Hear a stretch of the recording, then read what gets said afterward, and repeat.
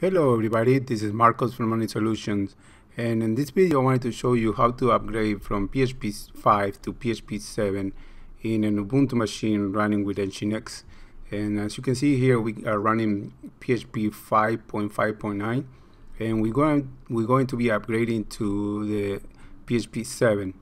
So let's switch over to terminal. Here we are on the Ubuntu server, and first thing we need to do is add the PPA with the PHP 7 version. So to do that, we're going to sudo add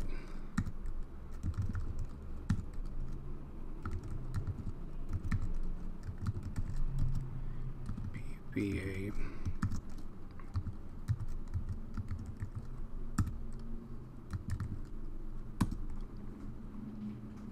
Okay, we hit enter to continue. Okay, so now that we added the repository, we need to do an update. So sudo apt get update.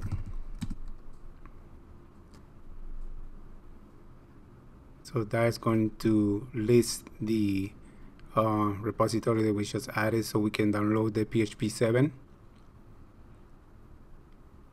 Okay, so it's reading the packages. Okay, that's done. So now we can install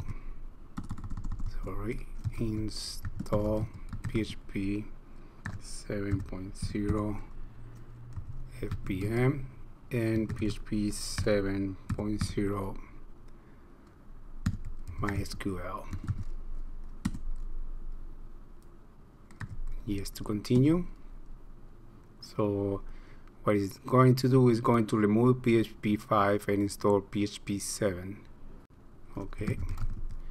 So now if we leave it as is, it's not going to work. So we need to change the fastCGI path in the server block. Sudo nano.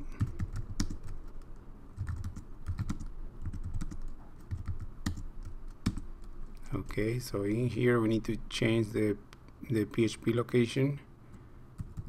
Here the fastCGI path was for PHP 5, and we need to change it to bar run PHP 7.0. Okay, and we're going to restart NGINX.